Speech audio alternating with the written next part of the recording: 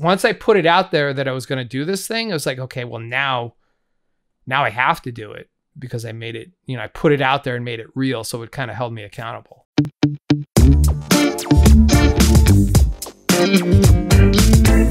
Hello and welcome to another episode of Cut to Reveal, where we talk about the editing art form and all the hurdles of that career path.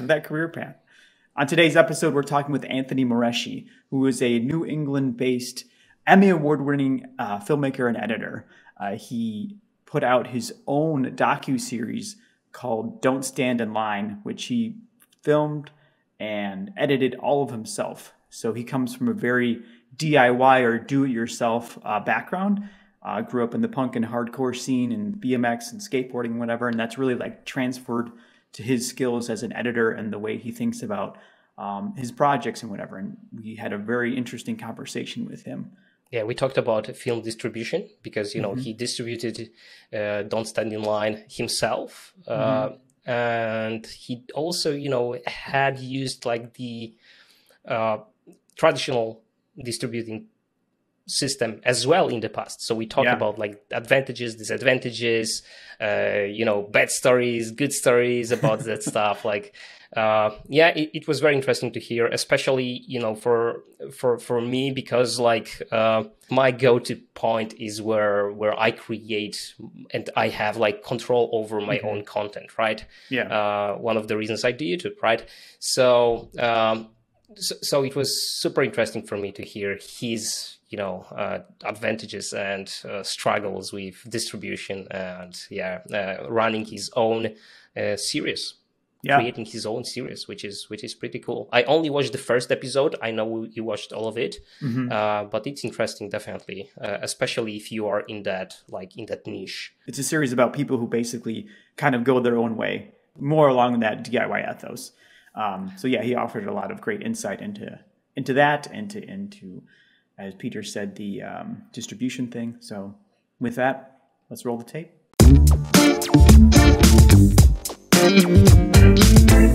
So I got started editing basically through BMX and skateboarding, just from watching skate videos and BMX videos and wanting to sort of document what me and my friends were doing. At the time, that was like the late 80s, early 90s. Video cameras were super expensive. Every once in a while, my dad would rent a video camera because he worked at Polaroid, so they didn't make video cameras, but he was kind of interested in all that stuff. So he would rent one, and it was like this old, it was like a camera, and it had this big giant, like, I guess it was where you put the tape, the machine would go around your waist, and like it didn't, you have to plug it into the wall. So he was renting those like when I was like in 5th grade. And then by the time I was in high school, they advanced quite a bit. So you could, put a battery in it and carry it around. It wasn't. And so like for my birthday one weekend, he rented a camera, and I went out and I take it out with my friends skating and stuff. And little did I know that they had actually bought it for me. So that was my birthday present. It was like it was really the best present ever. I think they realized that this was like the only thing that I was actually truly interested in that might lead to some kind of career. So that was huge. Other people have told the story many times, but I figured out how to connect that to a VCR and kind of like do rough edits back and forth. And that's what I was really interested in. I found like being able to take that footage and restructure it in a way that was different than the way you shot it. Like, I don't know. I thought that was really cool. I figured out how to lay music down on it, which by the time you got to a finished edit, it was like 4th generation of VHS quality, but it was fun. I think I even I had this little box I got from Radio Shack that you could put in between the VCR, like the 2 VCRs, and you could do like rough, like you could do like wipes and fades. Yeah. And like it had like star wipes and all those kind of things.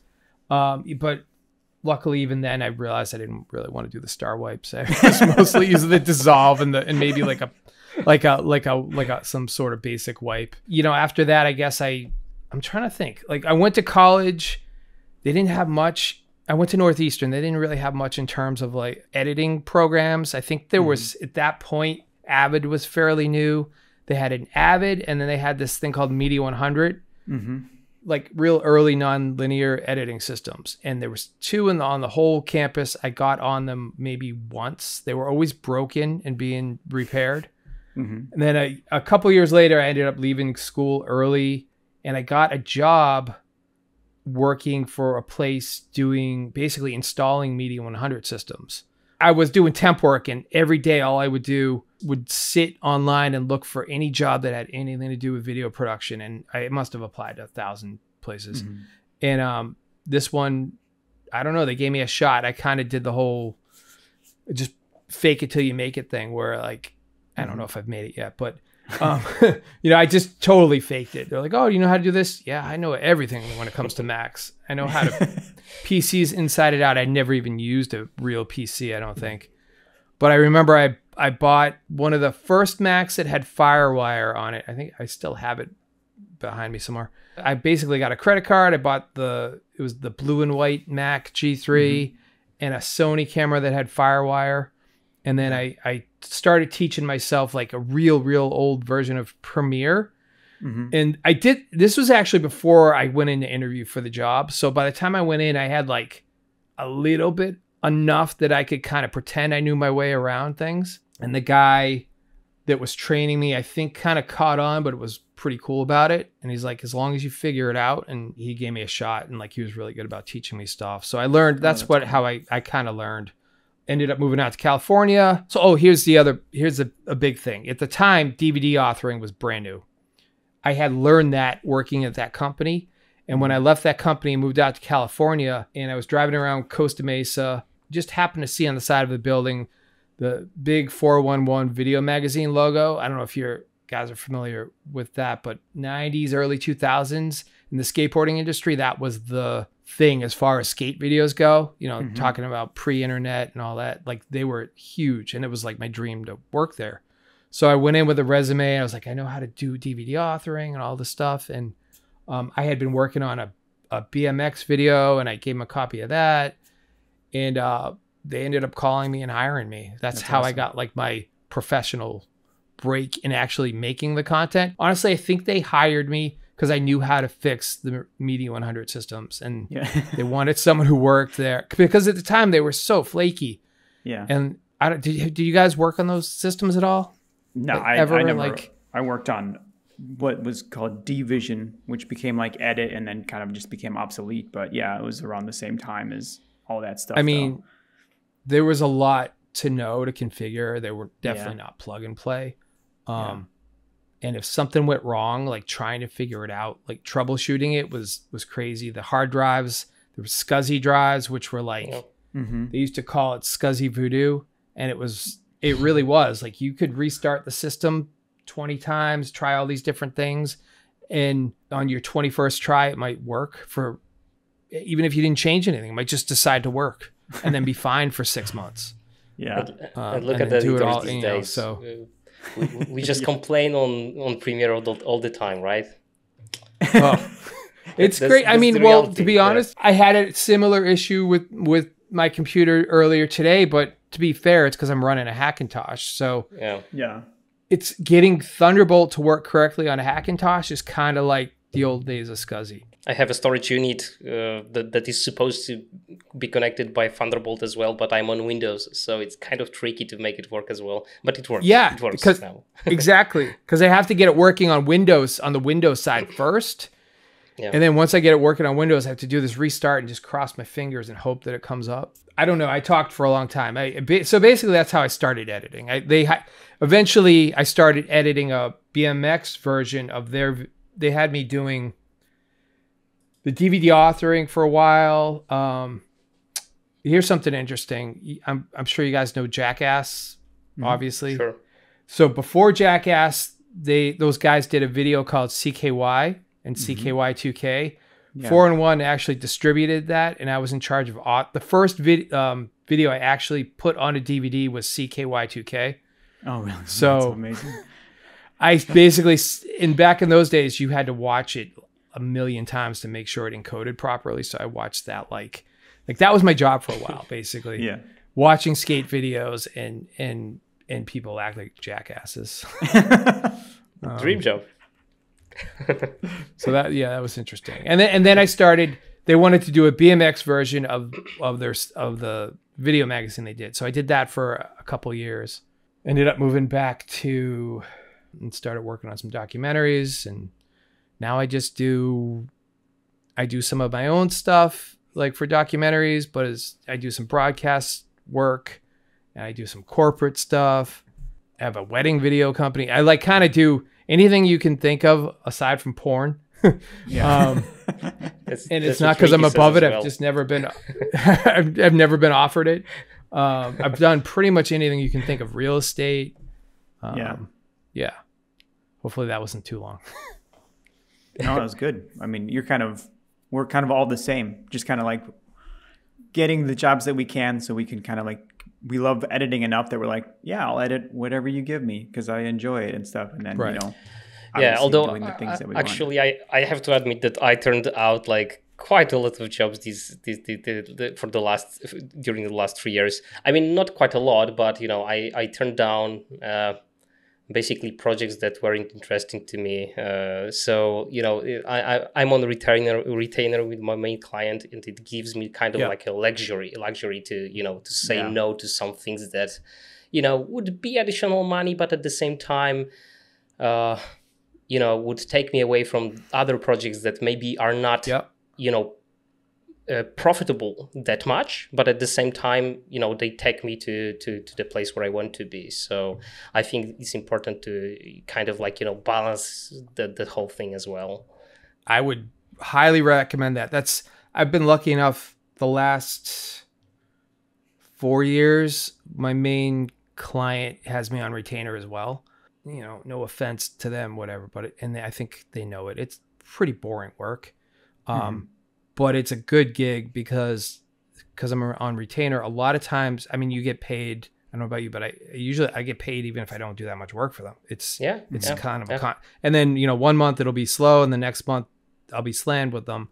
But it does allow me to kind of pick and choose things, and it took a while to get there. It took a good 15 years to get there, but I was a little bit lucky to I guess to get to that point a little bit faster.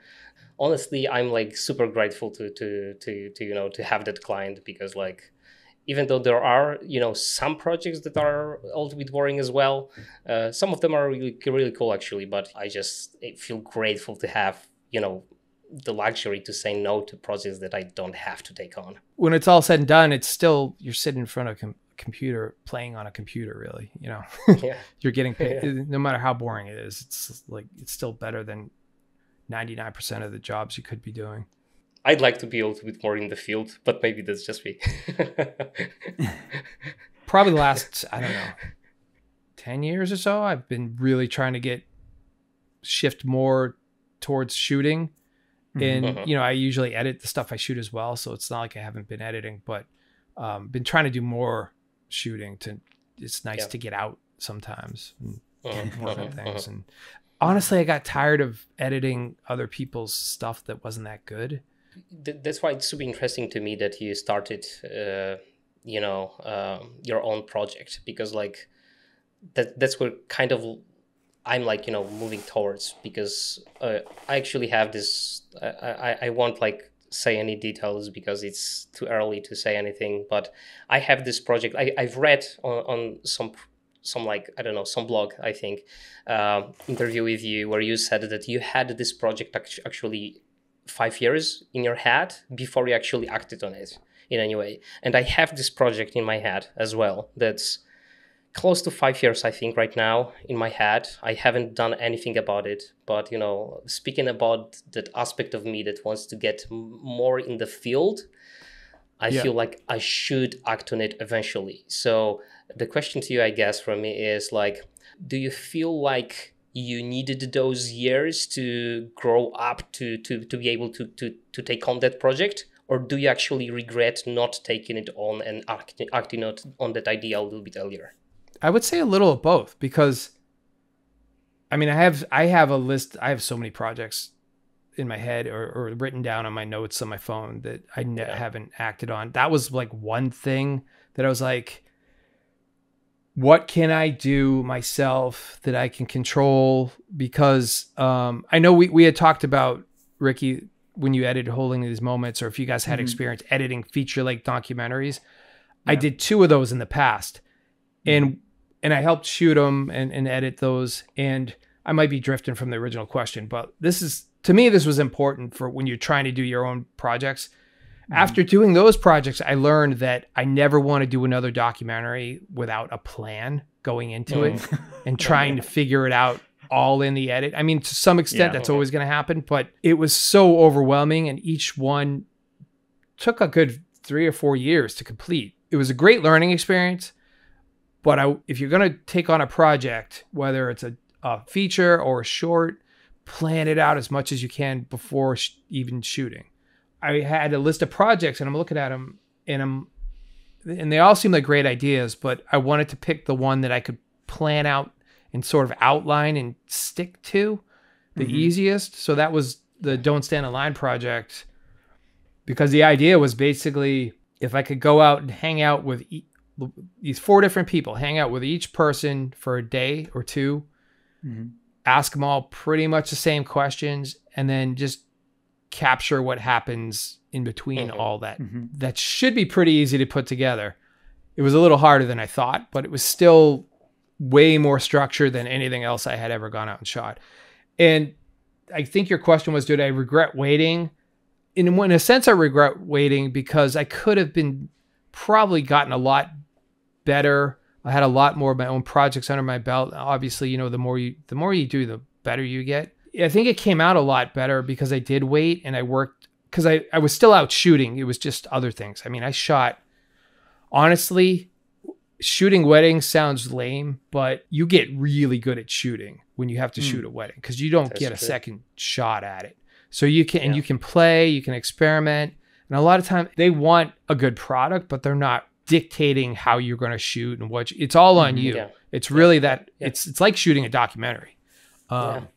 So you learn a lot. I shot a bunch of broadcast stuff too, basically lifestyle shows where it's kind of low budget, just me and a couple cameras doing everything, sound, audio, lighting, if there was lighting, like everything, So between those 2 types of things, I think I was really ready for it more than I would have been if I had tried to do it 5 years earlier. Yeah, I get it. And I would say, I would say, like, for me, really the only reason it ever materialized is because one day I just got fed up with my, like, just looking at this list of things and just feeling lame. Like, you're never going to do anything.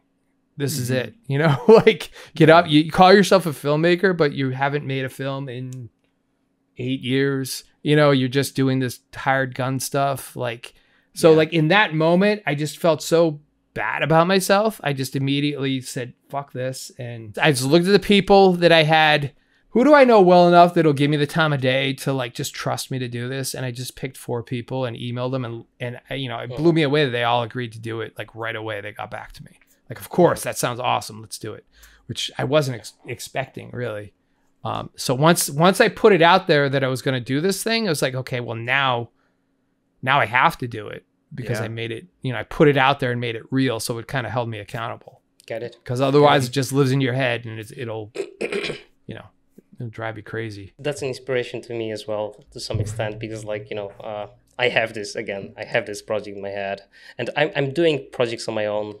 That's why I kind of, like, started the YouTube channel to be able to play, create something on my own. But this project that I'm thinking of, like, it's a bigger beast, and it involves more people than just me, and that's always a little bit more scary than just doing something on your own.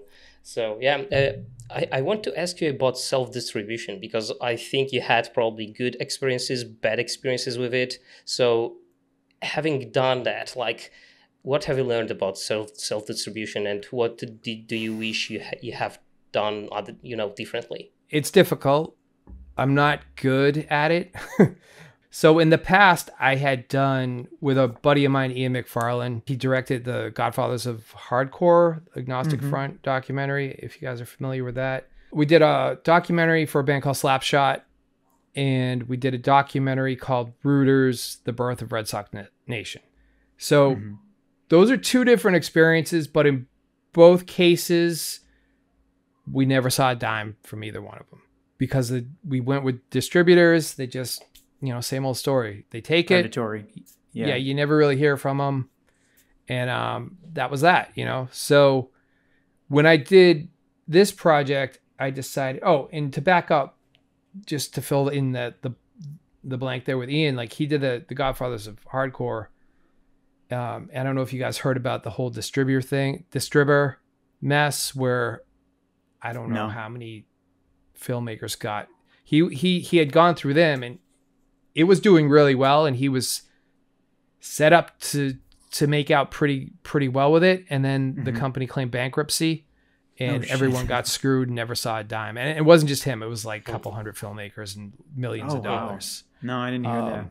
So yeah, Google that. It's anyone who's interested in getting into trying to figure out how to make their own film and distribute it, I would recommend the Indie Film Hustle podcast.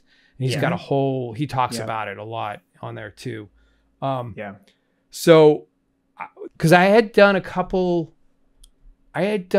out a couple just DVDs on my own with different hardcore bands where I just sold it. I mean, this was years ago before you could do digital downloads. It was DVD. Basically, I had DVDs pressed and just sold them myself through like a PayPal website. And that went okay. I made my money back.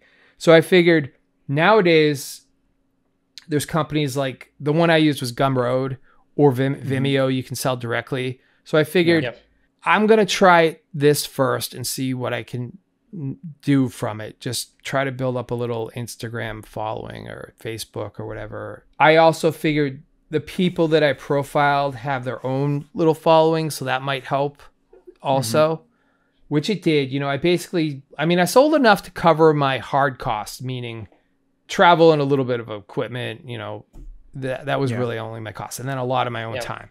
But I covered that, and then I made enough to basically fund season 2. That's pretty much it.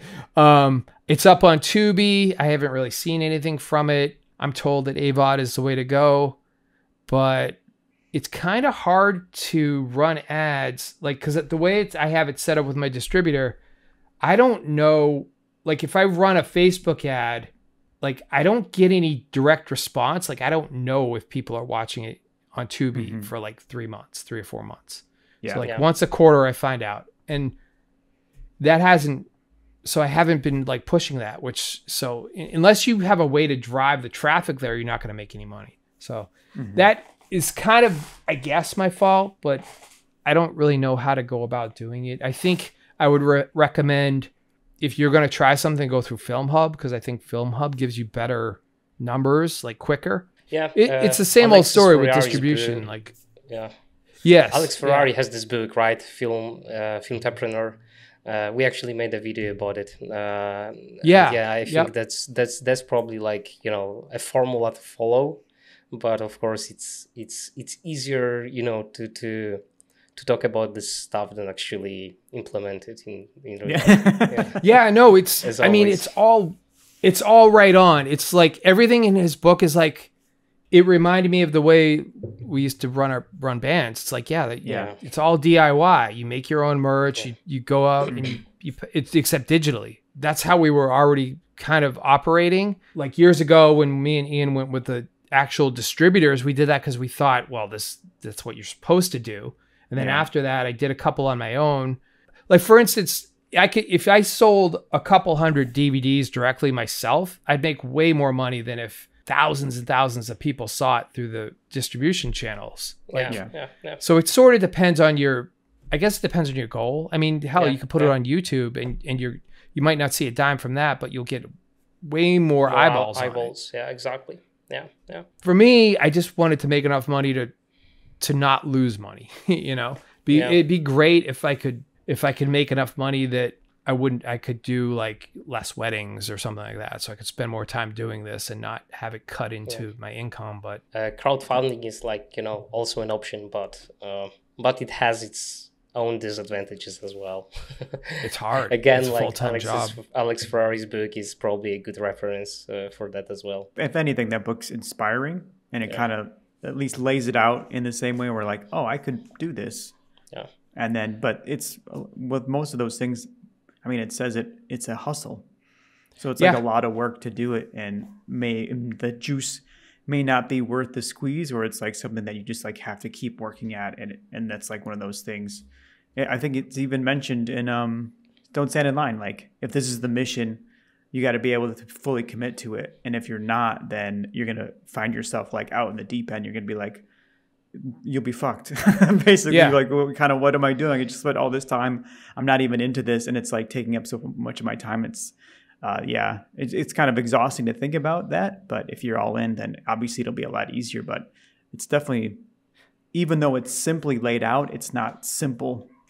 Sometimes to my detriment, it's like, if you're not willing to do it just because you enjoy it, whether or not you make any money on the back end or whether or not you pull any money out of it, right? Or not, you have to be willing to do it just because you enjoy it. Yeah. So sometimes that hurts me because I'll make it and then I just kind of forget to promote. Like I'll make something. I've done this my whole life. Like I make it, I feel like, oh, I made this thing, and I'm just terrible at promoting stuff. I've tried, but my whole life, like the only time that anything's ever really taken off is because someone else wasn't involved in the promotion of it. And it's hard to get someone in on something like that unless it's also theirs. You know what I mean? Right. I feel that pain in still withholding these moments. It was really good at the beginning. Yeah. But now that it's like it'll be 2 years in October that we released Holding These Moments. But it's kind of the same thing that you had talked about, like the numbers with distribution, like you're seeing the analytics and you're like, oh, how can I make it relevant again, or make it so that more people will buy it and more people can see it and whatever. And it's like you're shooting in the dark. You're like, well, we had, I think EVR put up a bunch of YouTube stuff and cool, but it's just like me telling you that this is happening, and then you just got to trust that people are going to go see it, because there's no like ticker that says, okay, ting, ting, ting, these are the amount of people that are seeing it. You wouldn't find out until like months later. Yeah. And then kind of the same thing. It's like, oh, well, I'm making this stuff, but self-promotion it's its own job. It's tough. And when it's just you, it's brutal. Yeah. It can be brutal. So the distributor I went with is Indie Rights. I don't feel like they're trying to pull a fast one on me or anything else like that, but they don't really do anything to promote. And like, they don't say they're going to either. So it's all on you. They'll put it in the channel and then you have to promote it. But to be honest with you, you can do the same exact thing yourself through Film Hub. And I'm thinking about just switching over, trying to pull it and get it on Film Hub, to be honest with you, so that I can get that more direct feedback and figure out how to promote it. To me, I always figured, well, that's what the distributor does. It's like a record label, or like they should be promoting, but apparently that's not how that works anymore. If it ever did. No. To my chagrin as well, it's just like, oh yeah, they're going to help. Here's an email blast. And that's it. And you're just like, oh, wait, what? And then by that time we figured it out. I was like, fuck, how we got to make up for lost time and whatever. I feel like we've kind of gone off the beaten path, went down this distribution rabbit hole. So let's bring it back to editing. I'll talk about this. I'll go way off course if you let me. So to go back to Don't Stand in Line, when you had that idea on paper, was it kind of, did you already have it in mind that it was going to turn out the way it did? Like it was going to be the episodic, and you were going to have every character within the 4 people that you're talking about, and they're basically like each episode is like a theme that they're weighing in on and they're talking about? Or had you thought about it that it was going to be like it was going to be like a full length, and you're like, oh wait, maybe I'll just change this up? Or what was your thinking in like developing that story? I'll be perfectly honest. Probably the first time ever that I've done something, it came out the way that I envisioned it. It's like, I don't know if you ever heard, like, I think Ira Glass talks about the gap where you're like, you have this thing in your mind and like, but your skills don't quite match up. This is the first time I felt like my skills matched up with what was in my head. And maybe that's bad. Maybe I need to expand my head, what's in my head more. But that was the way that I had planned it out. I've been watching, oh my God, way too much Netflix, I think. I'm like, docu-series, like I like the idea of a docu-series. It seemed more manageable to me. I think because I felt like a feature was overwhelming, but a 20-minute episode I could handle, like to create. And then it's just, you know, and once you make, if you can get through one, well, you go to the next one. And it just seemed less overwhelming to me for some reason. Whereas in the end, it's longer than any, like the other two features, way longer. I think because I had the stories and the plan kind of hashed out in my head before I even started, it came together like much quicker and easier. Because you had said that you had learned from those other two features, basically plan ahead. Was there anything else in your experience working on the two features that helped you in editing or storytelling within Don't Stand in Line? No. I can't think of anything off the top of my head. So you guys are on Premiere, right? You guys, like, if you want to get technically, I edited for years on Final Cut, the old version of a Final Cut. When the new version came out, it took me a little bit, but I pretty much switched straight over to that. I was like, you know what? If I'm going to learn something new, I want to learn something entirely new. And if it's not cool, I'll just go back and use the old version of Final Cut. So the way that Final Cut worked helped me a lot in organizing the project with the keywording and stuff like that. You can do a lot of that similar stuff in Premiere, but I think it's a little different. That helped me build out the project, if you want it, like in technical terms. I think it would have been a lot harder for me to do it the old way that I used to work in, like the old Final Cut. You asked me earlier about why I plan to do it as a docu-series. One reason is because I wanted to do multiple seasons. So I figured, well, if I could easily do this. I had a list of like 30 people and I picked 4. I'm like, well, I can do this again. And like, I could do it with 4 more people if this goes well. So to go back to the editing process, now that I'm into the second season, in between season 1 and season 2, I started to get more into Resolve as an editor. Because for season 1, I used Resolve for color correction. I had started trying to edit it, season 1 in Resolve, and I got like a day into it, and I was like, it was too buggy and flaky at that point. But now it's like, I use it daily for editing. I'll use Final Cut for smaller things here and there, but like on my bigger projects, like broadcast work and the documentary stuff, I'm using Resolve because the color correction is just phenomenal, what you can do with it. And I shoot most of my stuff on Blackmagic cameras. So I have I have like 5 versions of the studio version at this point, because I kept just buying cameras. I shoot the stuff on B-Raw, which Final Cut won't play with. And I got tired of transcoding. So I'm like, forget it. I'll just edit it all in Resolve. Again, if I'm going way off, just let me know. But the other thing, that if you guys are editing documentaries or talking head stuff, anything where you basically come up with a radio edit, you should look into a program called Descript. It's pretty amazing. So I took all my interviews for season 2 and loaded them into basically made proxies and put them on Descript. It transcribes it. Like, you can search across all your interviews for, like, say you just want, you type it in, you just say anytime where people are talking about skateboarding, for instance, and every instance where someone mentions skateboarding across all your interviews, it'll come up. So you can take all those little bites and grab them. You can copy the text, put it in it looks like you're just editing a Word file, but it's also building a timeline underneath. Yeah, you can edit video like you're editing a Word file.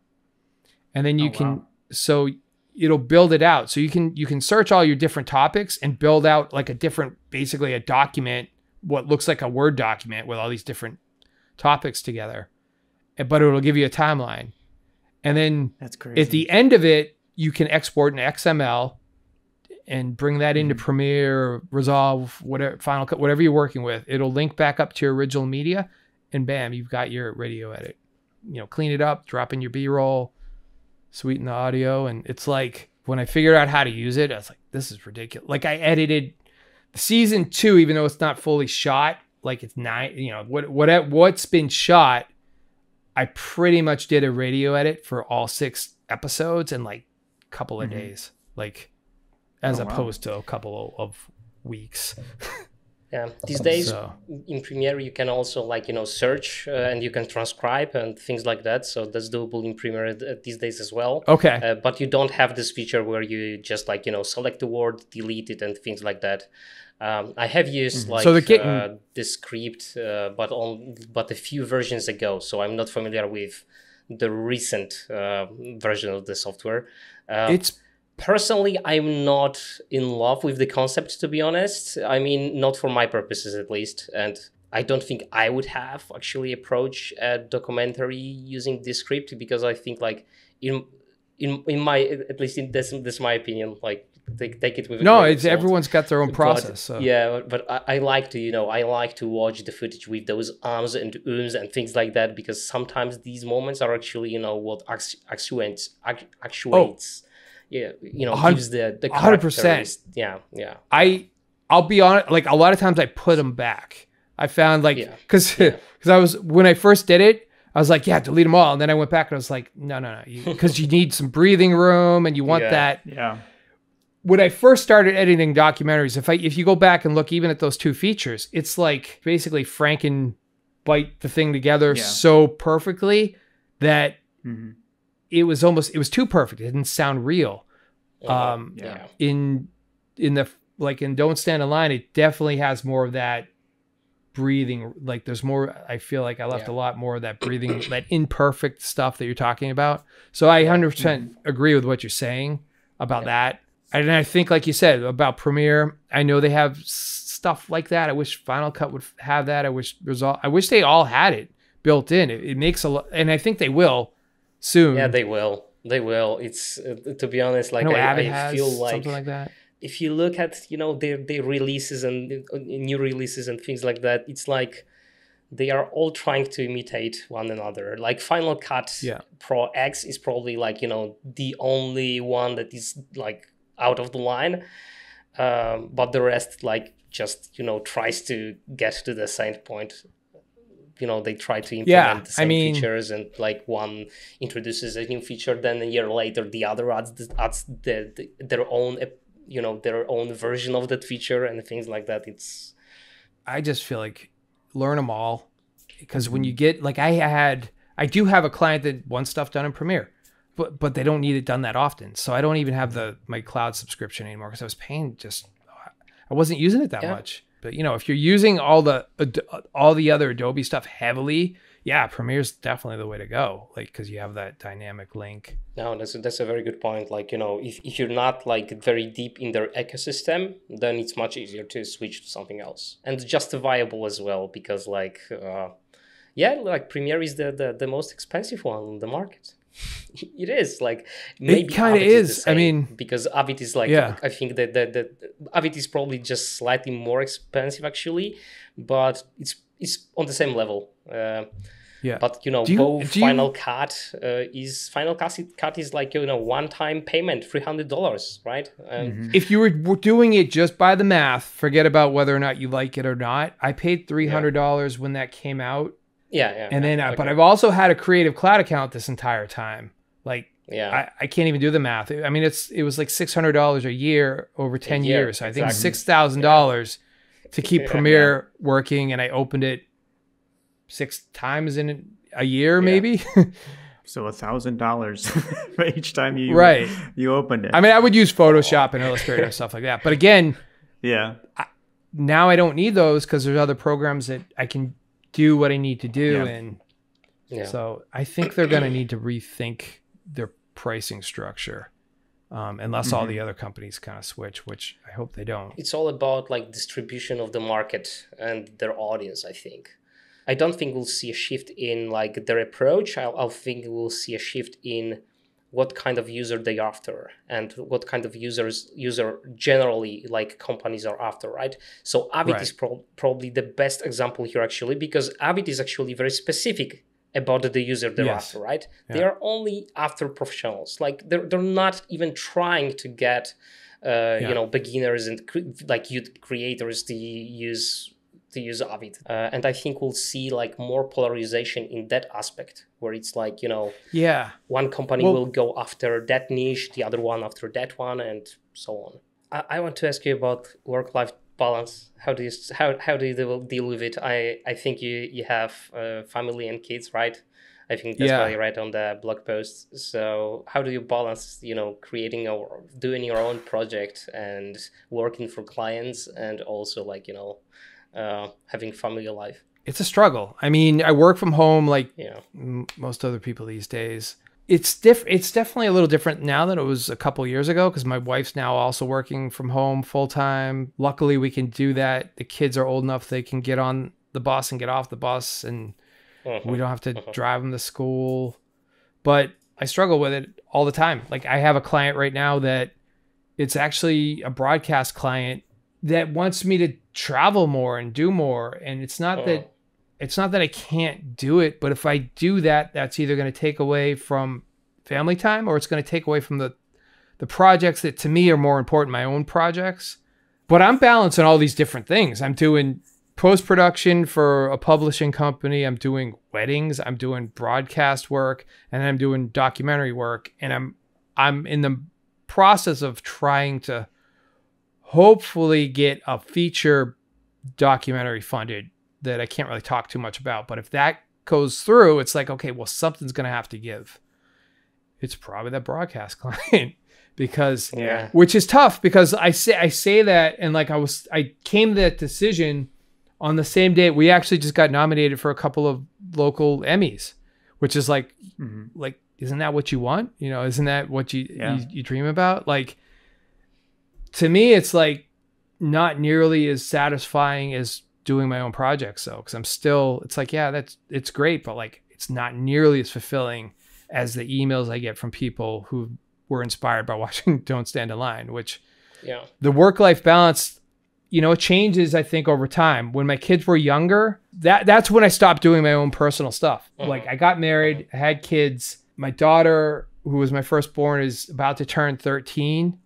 I didn't do a personal project for a good 10 years just because I had to figure out how I was going to pay the bills and spend time with them. Now that they're a little older, I'm able to start doing that stuff. So, I mean, everyone's got to juggle it and figure it out. I don't know where you guys are at with it. I'm always curious to hear what other people have to say about it. I don't have kids, so I don't have to worry about that. Well, that makes it easier. But I have a wife, and she likes family time. So I always take a break, because being freelance for so long and always working like 16 hours, when I was single, it'd be like, okay, I'm going to sit down in the morning and then I'm going to get up and go to bed. Yeah. And now it's, even though I still have that. It's not healthy either. But also now that because I can easily get into that mode, but now I'm like trying to wean myself out of that. And especially because I'm overseas and most of my clients are 8 hours behind me. So in a way, I'm still doing that, but I'm also like, okay, guys, it's 5 p.m. here. I'm going to go and eat dinner and hang out with my wife. And then maybe I'll be back later if you need me. So that's how I've kind of been doing it. And luckily, all of my clients in Denver and whatever are really adamant about like, it's 11 o'clock there. You should be in bed. Stop fucking working. Get out of here. So that helps a lot too, that people are that cool and they appreciate me and don't just think of me as like someone who's working for them. Right. Working hard. Yeah. Well, that's a good, it was a good point about clients like that are good. And sometimes I've had clients in the past that if you behave like you're on call, they'll treat you like you're on call, like 24/7. So you have to set those boundaries.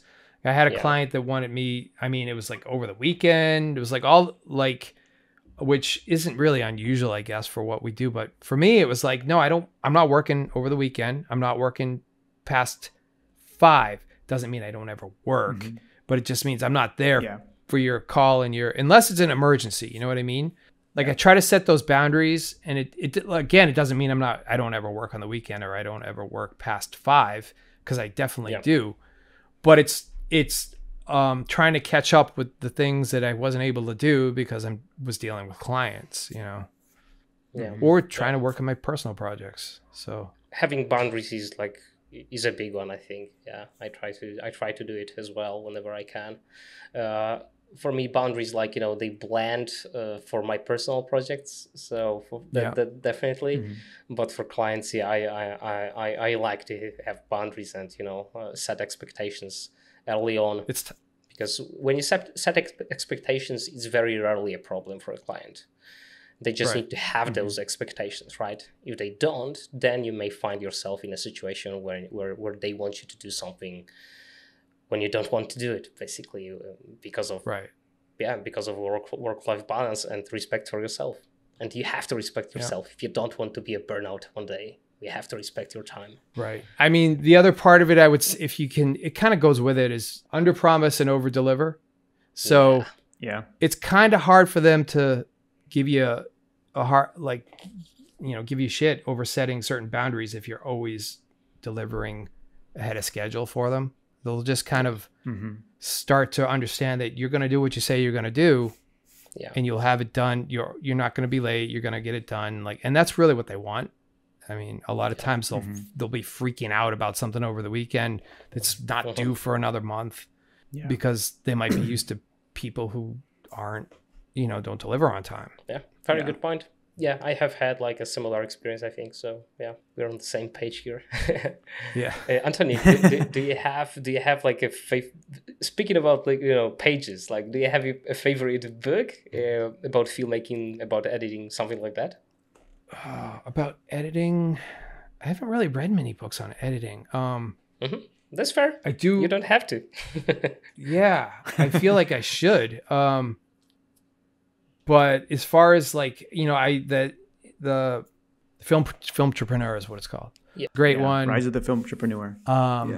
Gary Vee has a lot of good stuff on, you know, just marketing yourself and that kind of thing. It's not really a filmmaking book, but in general. If you want a recommendation, then I think like Jacob Bricka's book, Documentary Editing Principles and Practice, is a good one. Okay. I mean, you know, doing a project like you do, I found it very inspiring. Like, you know, I felt like when I read it, I was like, God damn it, I wanted Doc to work on. Yeah. So I just like watch, like, I definitely should read some more books on editing, since it's what I do. But I watch a lot of things, and honestly, I just copy the cool shit that I see. Or I try to anyways. Get it. Yeah. I'm like, well, how did they do that? I mean, that's how I figured out all of it, to be honest with you. I mean, if I go back and look at some of the stuff, the early things that I edited, the first thing I ever truly edited and put out into the world was a documentary on my band. Well, it was more of a live show. And I had like 3 different people in the crowd with mismatched cameras. Like, nothing looked right. It was all just people who had like mini DV cameras, put them on auto and pointed them at us. So all the colors were wrong. I didn't know how to color correct. So everything's in black and white. And there's not even it's all just like dissolves. The whole it's like dissolve. And I don't know why I did that. I think it was because some of the videos I was like, the BMX videos I was watching at the time, that's how they did things. And I was like, that's how you do it. Like, I had no idea what I was doing. I watch it now and I cringe. So, I mean, you know, I don't know. I think a lot of it is just, a lot of learning is just like trial and error and imitation. The insight from why people do things, though, you can't necessarily get. That's what I think you would get from a book like that, probably. Is that correct? Like, the motivation behind doing things a certain way? Yeah, kind of. Although like Jacob Bricka's book is very academic, because he's a professor. It's written really well. It's an academic book, but in a good sense, I would say, where you really get like a really thorough investigation of editing process for documentaries with examples, you know, with case studies, things like that. Very good stuff, really. The biggest one that we've talked about a lot is the Walter Murch book, In the Blink of an Eye. Yeah. It's like a series of essays about editing, and some of them are just very insightful and very interesting, like approached from a very unique angle. I think, because like Walter Murch, he finds interest in so many areas that he finds connections that are kind of like invisible for most people, I think, between genres and between, like, you know, areas of knowledge and things like that. So yeah. I don't know. I love this guy. I hope we get to interview him one day. That would be a highlight of my life. Yeah.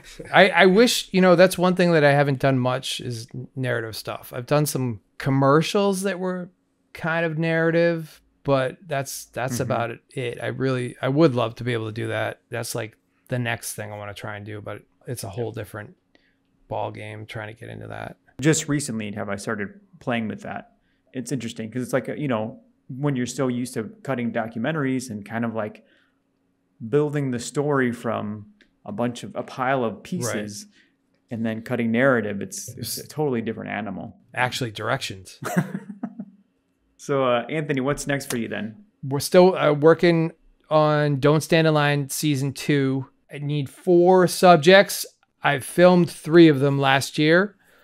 I'm hoping to film the 4th this year and just trying to keep going with that. I mean, I'd like to just keep doing that as long as people are interested in it. Because the other reason that I want to do it is I feel like it's not a one-off product. You know what I mean? So like you put, 3 years into a feature-length documentary, you put it out there, you promote it, and you do all this work, and then it goes and it does its thing, and then you have to start over for your next project. So I'm hoping this is like, that was the other reason I wanted to do like more of a series, because hopefully I'm not starting from scratch every time I do a new season, right. So it can hopefully build on itself. And someone, if I get to, I don't know, in 5 seasons of it, someone might be interested in a person that's in season 5 and would never have checked out any of the other ones, but now they watch season 5 and they're like, well, let's go check out what's in season 1. And they might get, because that happens to me when I watch stuff on Netflix or whatever, Hulu. That's sort of the idea. So keep going with that. And okay. Cool. So where can people follow your work or follow you online or anything like that? Codecprojects.com. So anyone who's familiar with editing hopefully knows what that word is. CODEC projects.com. Codec Projects on Instagram. I don't know. There's a Facebook, I think, too, but I don't really do much with it. Well, thanks so much, Anthony, for talking with us today. Thank you. Thank you for having me. Thank you. Yeah. I love the stuff you said about self-distribution, because I think that's really a challenge for a lot of people, and it's good to hear about about the experiences of people who have done it. So thank you for that.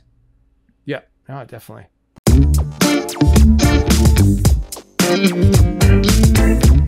Sometimes, Ricky, I wonder what drives us, because you can see that Anthony is someone who is driven. He's driven by purpose. The career that we took on, the editing career and filmmaking career, is not an easy one. And I'm not the first one to say it. I'm not the first one to agree to it. It's not an easy one, but you can see that he is driven by something deeper, something inside him. And that's what I loved. That's what I loved about the interview, about meeting him, getting to know him. Anthony is like an everyman. He's like on our level. He's doing things himself and he's making it happen. He's not a Hollywood editor like we have on the other interviews we have. So, that's one of the reasons we wanted to talk with him, because he is successful in his own right. And so getting that perspective, I think, is very important, especially for something who is working. He's not standing in line. He's outside of the system. Standing in line. He's making it happen. I thought that was, and I think that's very important to hear about. Whatever the level of success is, each one of us defines his own success, right? So I think having this asset of Don't Stand in Line that he owns, he created himself. Yeah. This is a huge success, in my opinion. We hope that you enjoyed our talk with Anthony. Have a great day, everybody. And as always, shoot and edit like there is no tomorrow. And the last thing, as I always say, send us a message. Let us know how you like it, or ask a question for the future episode. You can record the message with the SpeakPipe link at the bottom of the episode in the description. So do it. Have a great day, everybody. Have a great day. Bye-bye.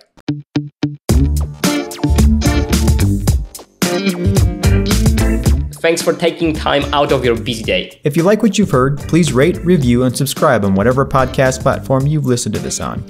Your reviews help more people discover this show. You can also follow us on Instagram. Just search for @CutToReveal and tell your friends. And if you have any questions or comments, send them to podcast@cuttothepoint.com. And who knows, maybe we'll use them in the future episodes. And as we say around here, until the next time, shoot and edit like there is no tomorrow.